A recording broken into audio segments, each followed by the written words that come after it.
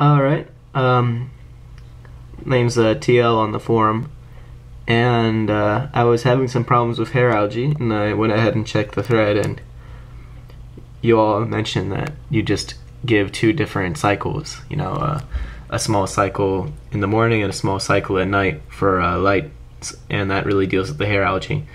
So I cleaned most of it out as well as I could, you know, gave it a good scrub down, washed the various plants, and it's amazing how much better it looks. So I figured I'd post this video just to, you know, thank you guys.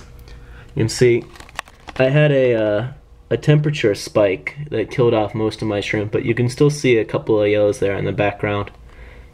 There are some rather exotic shrimp that are actually pretty cheap here in Korea, so I'm gonna pick up some of them again. I knew the scientific name, but I'm blanking on it. I'm pretty tired. You can see I've got a couple of varieties of Java fern in there, a mossball. I believe that's dwarf hairgrass, but I'm not positive. And the owner of the shop told me the name of this plant a while back, but I completely forgot.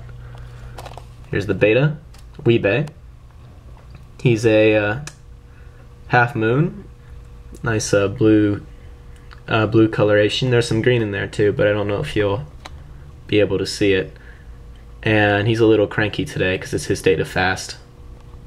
I normally give him about 6 of these in a day, 3 in the morning, 3 in the evening. Sometimes I give him a little more, sometimes I give him a little less. As you can see, there's almost no hair algae in here. There's just a couple of lines on some of the smaller leaves, but it just hasn't grown at all. My setup in here, I've got I believe a 75 watt heater. I don't know if you'll be able to find this light outside of Korea.